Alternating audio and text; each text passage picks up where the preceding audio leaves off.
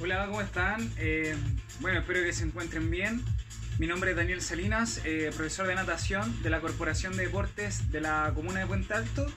Y bueno, hoy día tenemos una clase de natación en donde queremos demostrar y también ahí dar algunos tips, más que nada mostrar ejercicios que te van a ayudar un poquito a poder mejorar tu nado y a la vez poder mantener una mejor resistencia ante nuestro nado crawl, ¿verdad? Entonces, dentro de toda nuestra actividad, lo más importante también es preocuparse que el lugar donde vamos a entrenar siempre esté bien limpio, desinfectado, y por sobre todo también recordarles que las manos siempre se deben lavar con bastante agua y jabón. Y por último también recordarles que la actividad física siempre va a beneficiar a que nuestro sistema inmune siempre se mantenga estable, activo. ¿Sí? En estos tiempos de pandemia cabe recalcar que la actividad física va a mejorar y en cierta manera va a reducir el riesgo a que usted tenga un mal estado de salud, ¿vale? Así que bueno, antes de poder comenzar nuestra clase vamos a realizar un breve calentamiento. Lo único que tenemos que tener en cuenta es que tenemos que usar nuestra colchoneta. Sí, acá yo tengo una. Y además 2 mancuernas de 3 kilos por mano. 2 kilos si tuviera peso así como estas bolsitas de arroz. Estas botellas con agua junto con arena te van a servir para poder entrenar, ¿vale? Así que antes de comenzar, mira, comenzamos aquí soltando parte de los hombros, soltando brazos. Eso, mantén tu zona media siempre bien activa, respira por nariz, exhala por la boca, ahí. Eso. Vamos, cruzando brazos. Aquí. Entonces, ahora mira, arriba y abajo. Respira nariz, exhala boca, ahora estira más tus brazos. Mantenga la zona media siempre activa también. Eso, ahí. Bien, siempre arriba y abajo. Siempre este ejercicio hay que hacerlo. Ahora mira, cruzo el brazo detrás de la cabeza. Estamos realizando calentamiento que te van a ayudar para el calentamiento articular, ¿cierto? Nuestra articulación, músculos y además flexibilidad de nuestro cuerpo, ¿sí?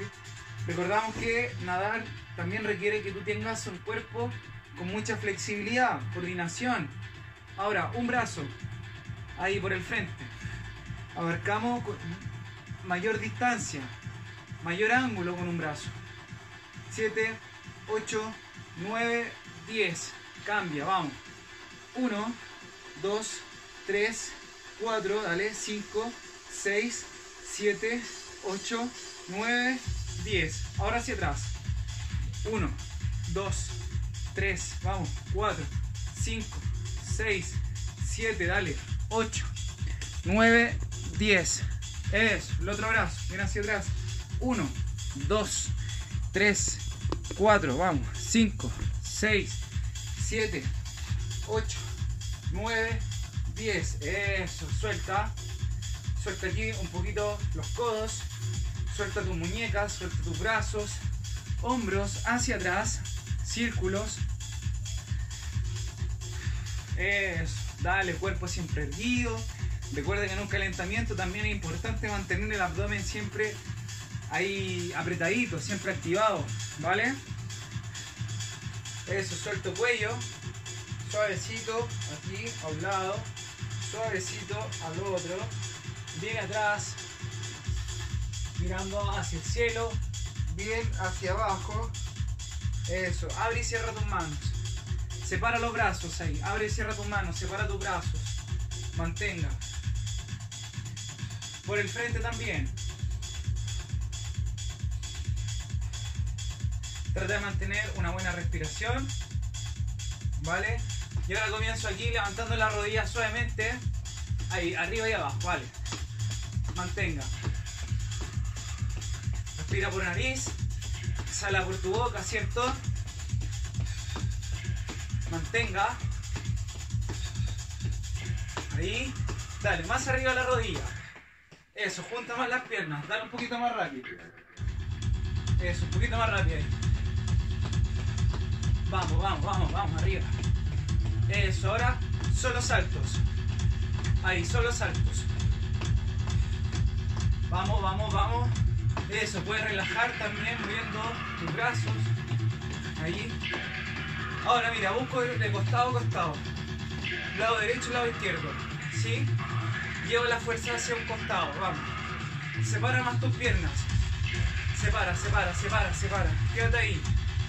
Baja el cuerpo. Lleva la colita bien arriba. Flexiona una pierna y estira la otra.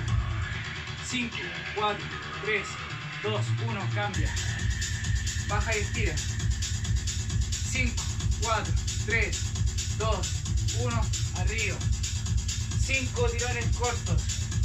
2, 3, 4, 5. Separa los brazos, toma los tobillos, baja cabeza. Eso. Dale, vamos hacia un costado, respira, bota el aire. Eso. 3, 2, 1. Dale, cambia, respira. Bota el aire cuando la cabeza vaya hacia la rodilla. Mantengo la rodilla bien estirada, cuerpo bien estirado. Eso. Arriba. Bien, toma tu pie. Ponte rodillas, abre pecho. Respira. Exhala. Toma rodilla, arriba. 3. Toma aire. Bota. 1. Relaja.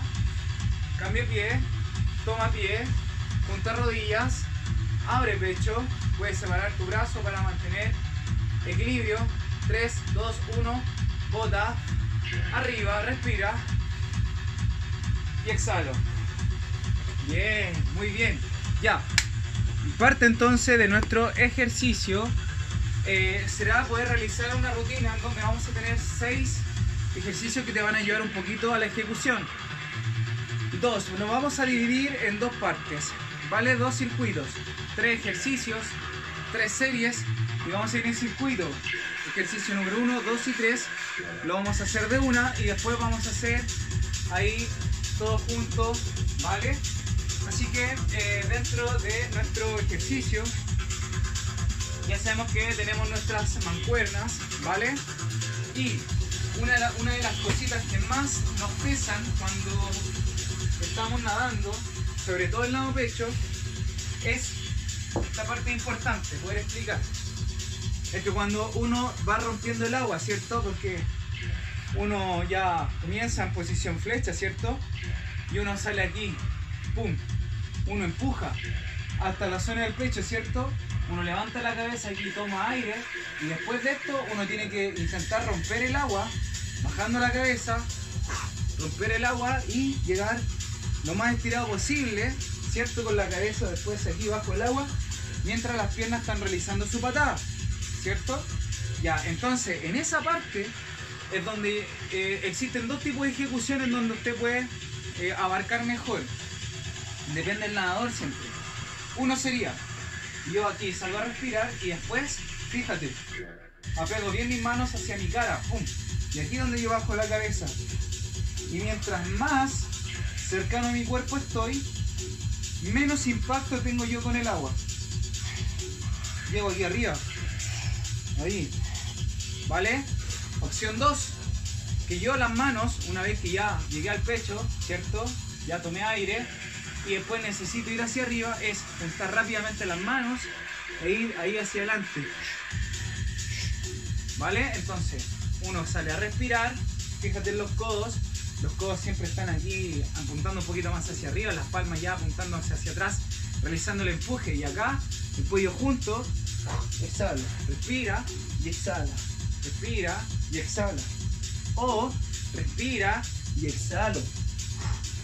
¿Vale? Entonces, igual hay un choque que es con el agua. Lo realiza mi antebrazo.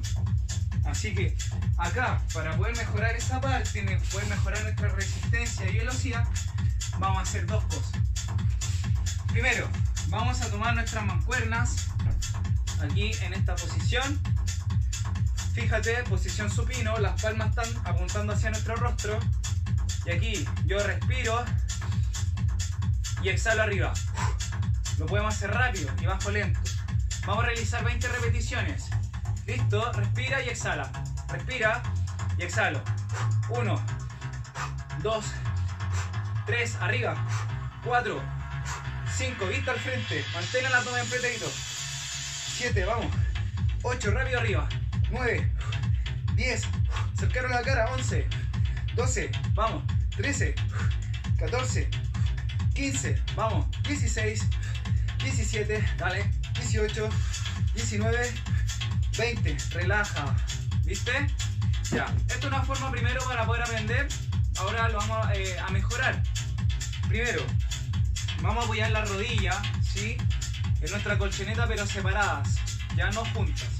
Separadas, no nos vamos a sentar en el talón del pie, sino que vamos a estirar nuestra cadera, empujando un poquito hacia adelante. Significa que nos vamos a ver acá, ¿vale? En esa posición. Y aquí simplemente usted toma aire y al expulsar el aire, usted empuja rápidamente hacia arriba. Bajo suave. ¿Vale? Lo que importa ahora es el impulso hacia arriba, que es para ir cortando el agua. ¿Vale? Vamos de nuevo. Arriba. Comenzamos. Y respiro. Exhalo arriba. Dale. 1, 2, 3. Vamos. 6. Dale. 7. Vamos. 8, 9, 10. Aprieta la vueltita. 11. Vamos. 12. Aprieta. 14. Vamos. 15. 16, arriba, 17, veloz, 18, 19, 20, relaja, muy bien. Eso, fíjate acá. Otra parte bien importante es el trabajo de la zona interna de nuestras piernas. Pero más que nuestros aductores, trabaja más la rotación. Entonces, en cierta manera ahí trabaja un poquito aductor y también trabaja el glúteo. Pero fíjate, cuando nosotros tenemos que patear, mis talones van hacia afuera y esto se ve hacia acá. No es que yo llevo hacia atrás y realice mi empuje, no. Es atrás y al costado. Y los dos pies quedan inmediatamente acá. Una vez que yo estoy allí, yo debo realizar el empuje. Fíjate, con los dos pies al mismo tiempo. Yo aquí ya estoy casi con los tobillos en el suelo. ¿Te fijas? Y ahora aquí, ¡pum!, tú juntas. Y eso es lo que realiza el segundo impulso. Un impulso es a través de los brazos y cuando yo voy hacia arriba, el otro impulso lo realizan los pies. Y ahí yo estoy avanzando. Entonces, para poder mejorar nuestra coordinación y fuerza y resistencia en la zona interna, que también trabaja, vamos a separar bien nuestras piernas. Aquí. Punta de pies, algo yendo hacia afuera, algo, ¿vale? Súbete bien el pantalón, ya, porque lo ideal es que la zona del centro esté libre, ¿vale? Entonces, ahora, vamos a bajar, vamos a llevar nuestra carga, nuestro equilibrio hacia un costado. Igual que el ejercicio de flexibilidad, pero aquí llevando la colita más hacia atrás. Colita hacia atrás, ¿te fijas? Mira, se ve como que estuviese haciendo una sentadilla, pero de costado, mi pierna está estirada. Entonces, lleva las manos al centro. Es como que los codos están yendo hacia abajo, pero estoy en sentadilla. Y luego de eso voy hacia arriba y cambio. ¿Ok? 1, 1, 2, 2, 3, 3. Realizamos 10. ¿Ok? Comenzamos. 3, 2, 1. Dale. A un lado. 1. Arriba. Cambia. 1. Arriba. Cambia. 2. Dale. 2. Vamos. Cuente usted. Dale. 3. Importante. Bajar y estirar la pierna. Baja y estira. Baja y estira. Baja y estira. 2. Colita hacia atrás. Colita hacia atrás. Respira al bajar. Exhala al subir. 7. Vamos. Y 8. 8. Preocúpate en estirar la pierna. 9. Estira. 9. Vamos. 10 y 10. Excelente. Bien. Drills. Ejercicio número 3. Drills. Fíjate. Nos vamos a ubicar de rodilla. ¿Por qué se llama drills? Porque es un ejercicio para poder mejorar nuestro estilo. Nuestro nado. Entonces, Fíjate, estira bien los brazos. Aquí, flecha. ¿Vale? Tengo mis brazos estirados en flecha. Vamos a mantener los pies, punta de pie, estiradas hacia afuera. ¿Vale? Si quieres tú te puedes sentar. Así también trabaja un poquito la flexibilidad en la zona de los pies. Estira tus brazos, junta. Y ahora, baja tu cabeza. Pero primero mira al profesor, ¿vale? Mira, estamos aquí, supuestamente con la cabeza abajo. Vamos a llevar los brazos separando igual que un triángulo, hacia afuera, como que estuviese haciendo un triángulo. Al mismo tiempo, con los codos levantados, yo empujo y aquí, al momento en que yo voy a comenzar mi empuje, voy a levantar mi cabeza y ahí sería la toma de aire. Fíjate, respira, ¿cierto? Quedas acá y después vas a bajar la cabeza y las manos van hacia adentro, así como envolver un plato alrededor tuyo. Y vamos a juntar y yendo hacia adelante vamos a exhalar. Exhalo estirando los brazos. ¿Vale? Entonces vamos a realizar 20 repeticiones. Va a tener un poquito de tensión en la zona posterior de la espalda. ¿Vale? Brazo al frente, cabeza abajo. Apenas realizo el empuje, levanto la vista para poder respirar. Llevo los brazos hacia adentro, ya ojalá juntos, cercano a la cara. Y aquí yo exhalo. ¿Vale? 3, 2, 1. Estira brazo, comenzamos. Y respira y exhala. Respira, exhala, respira.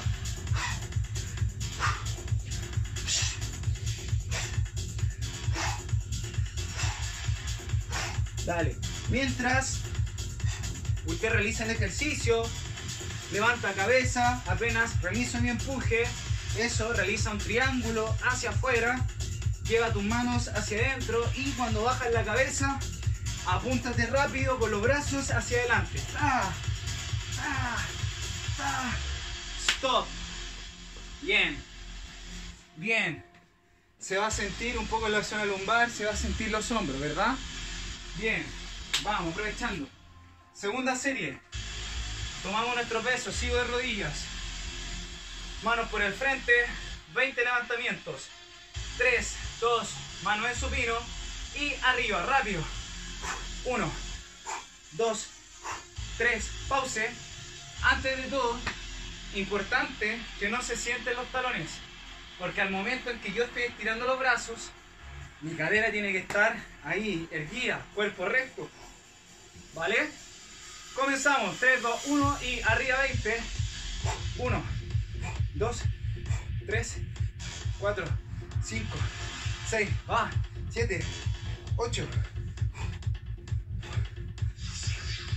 12, vamos, 13, 15, 16, 17, 18, junta codos, 19, 20, relaja. Bien. 2, arriba. Dejo la colchoneta, puede ser al frente. Ok, vamos a separar nuestras piernas. Separo nuestras piernas. Llevamos el peso hacia un costado y se estira la otra. Ok, dale, 10 por lado. 3, 2, 1 y comenzamos. Hacia abajo. 1 y cargo el peso. 1, vamos. Flexiona brazos. 2 y 2. Cadera hacia atrás.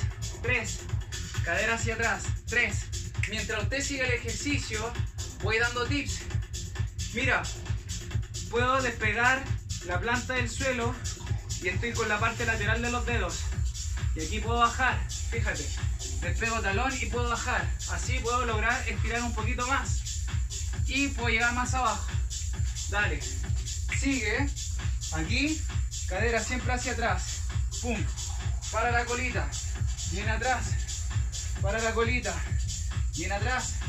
Sigue. Termino los 10. Vamos, vamos, vamos, vamos. Terminamos los 10. ¿Listos? Bien. ¿Listas? Excelente. Vamos al suelo. Colchoneta. Apoya rodillas. Drills. Recuerda. Empuja, junta y exhala. 20 repeticiones. 3, 2, 1, dale. Triángulo, pum. Mantén codo arriba. Mantén codo arriba. Dale. 4, 5. Exhala hacia adelante. Apenas tus manos se acercan a la cara, rápidamente los brazos hacia adelante y baja la cabeza más abajo.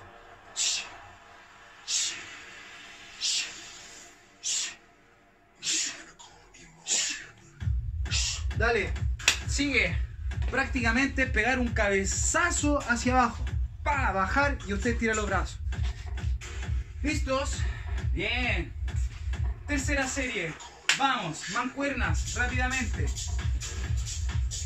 Tomamos el peso. Dale, se siente ya parte del entrenamiento. Vamos. Estiro, ¿cierto? Entonces, cadera extendida. Las manos apuntando hacia atrás, posición supino.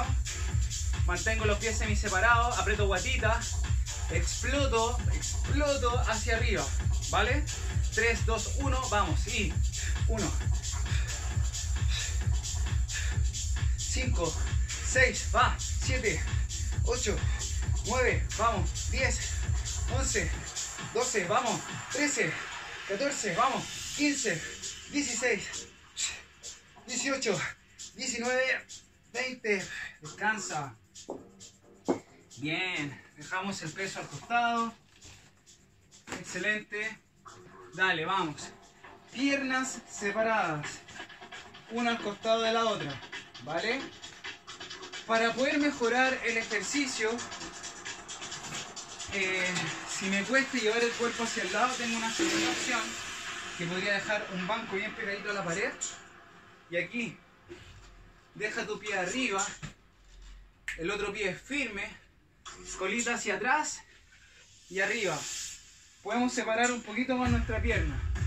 Y ahí vas a tener mucha más tensión en la zona interna del pie que está arriba, ¿vale?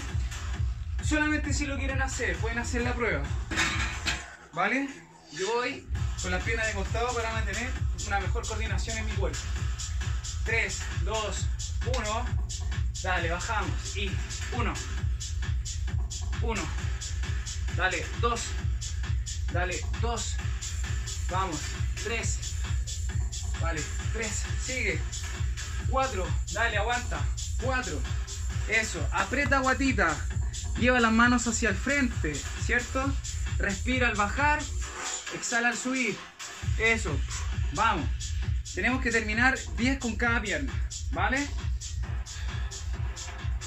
9, 9, 10, 10, bien, vamos, de rodillas en la colchoneta rápidamente, apoya rodilla, yo lo voy a hacer en esta ocasión de pie, voy a llevar mi cadera, ¿cierto? Bien hacia atrás, colita bien paradita, brazos estirados y aquí yo me voy a levantar, fíjate, codos siempre arriba, ahí, no más arriba, acá, después es solamente hacer esto, ¿vale? Esto también es un ejercicio para poder mejorar, porque algunos, ¿qué pasa cuando están nadando? Empuja y le llegan los brazos más atrás y ahí es donde perdemos tiempo. Podemos abarcar un poquito de velocidad pero perdemos tiempo, ¿vale? Ahora, estiramos, 3, 2, 1 y comienzo. Respira y exhala, respira y exhala, respira y exhala. Dale, fuerte adelante, esconde cabeza, respira, esconde cabeza. Vamos, hunde. Dale con las 20. Sigue. Aguanta un poquito. Respira, eso, recuerda siempre tomar aire. 3, 2, 1 y vamos, descansa. Excelente, aprovecha de tomar un poquito de agua. Vamos, toma un poquito de agüita. Y ahora vamos a ir con nuestra segunda parte, segundo ejercicio. Y aquí presten mucha atención. Mira, si tengo dos banquitas que son iguales, las voy a ubicar acá en una al lado de la otra. También sirven una silla, unas dos sillas, una al lado de la otra con el respaldo siempre apuntando hacia el mismo lado, porque vamos a hacer un ejercicio que se llama pullover. O también tenemos otra opción que se puede usar una sola silla, mucho mejor, igual que un banco. Mira, dos opciones. ¿Por qué dos opciones? Primero, porque yo me puedo sentar aquí en el borde y después, mira, voy a tener mi peso cercano a mí.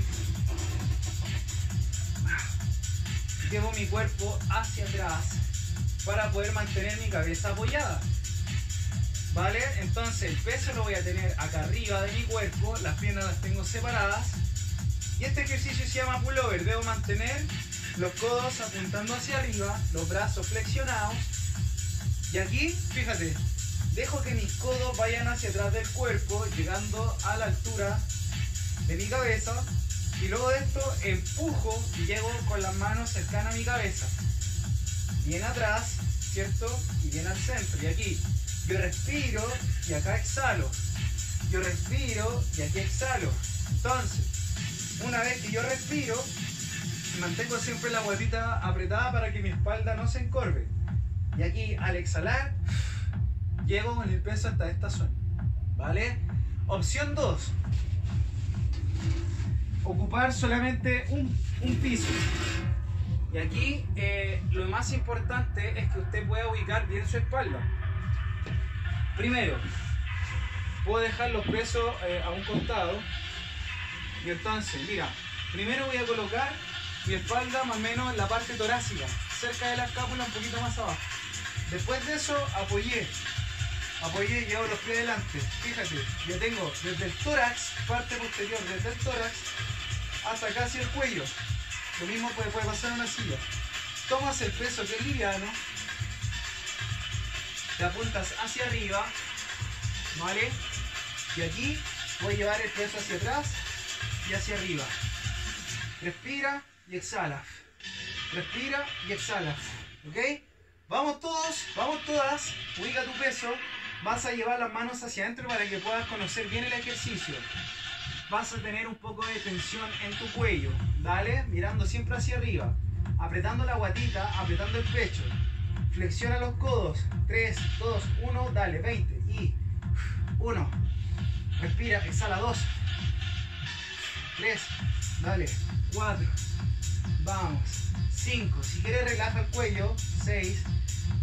7. Preocúpate que los codos vayan bien atrás. 8. Vamos. 9. Dale, 10. Aguanta. 11.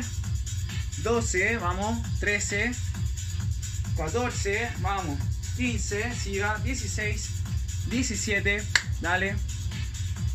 Termine. Muy bien. También lo puede hacer en el borde del sillón. Hay sillones que los bordes son bien gorditos.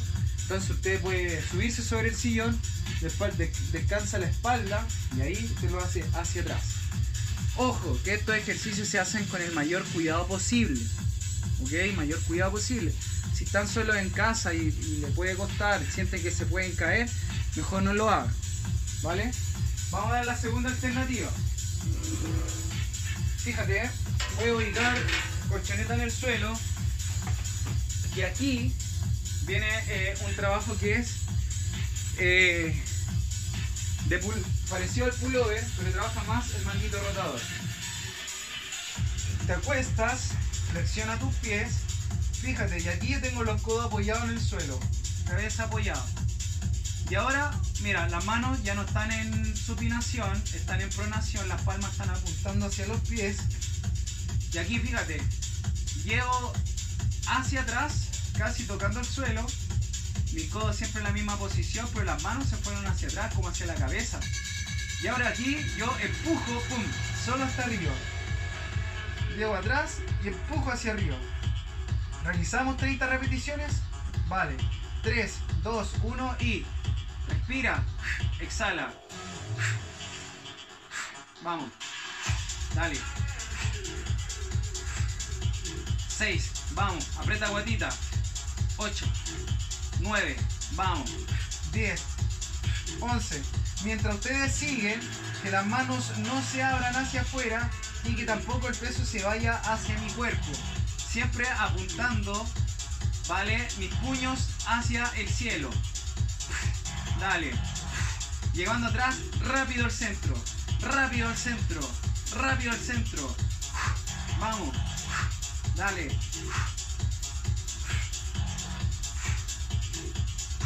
Bien. Eso, descansa. Fíjese que yo aquí en esta posición, si tuviese una banda elástica, también puedo tomar las bandas elásticas, las puedo tener aquí. Obviamente que la tensión ya esté cuando esté en esta posición. Y aquí yo con las bandas elásticas, ¡pum!, empujo hacia el centro. También estoy realizando un ejercicio que es para manguito rotador y también parte de dorsal ancho junto con pecho. Se hace al mismo tiempo. ¿Ok? Bien, vamos nuevamente. Primer ejercicio arriba. Mira, también podemos hacer el pullover aquí. Codos arriba, manos casi sobre la cabeza. Llego atrás y ahora aquí empujo arriba. 1, 2, 3. ¿Ok? Dale, a ver. Apoye sus pies. Espalda recta, apoyo cabeza. Codo flexionado y llevo el cuerpo hacia atrás casi tocando el suelo o mantén desde el suelo. Mira, fíjate. Ya tengo los codos en el suelo. Y ahora aquí boto el aire llevando las palmas hacia la altura de la cabeza. Vale, realizamos 30. Bajamos y 1, 2, dale, 3, 4. Mantengo codos casi juntos. 5, vamos, 6, 7. Mantengo guatita apretada. 8, 9. Vamos, 10, 11, vamos, 12, 13, 14, vamos, 15, arriba, 16, 17, casi toca el suelo, 19, vamos, 20, 21, dale, 24, 25, aprieta, 26, 27, 30, relaja. Separa codos inmediatamente. Voy a llevar... me queda un ejercicio, pero eso lo vamos a dejar al final. Dale. Palmas apuntan hacia arriba y ahora roto hacia atrás, casi tocando el suelo y ahora empujo fuerte rotando el codo. ¿Listos? ¿Listas? Comenzamos. 1, 2, vamos. 3, suave hacia atrás, pum. Rápido hacia el centro. Ta.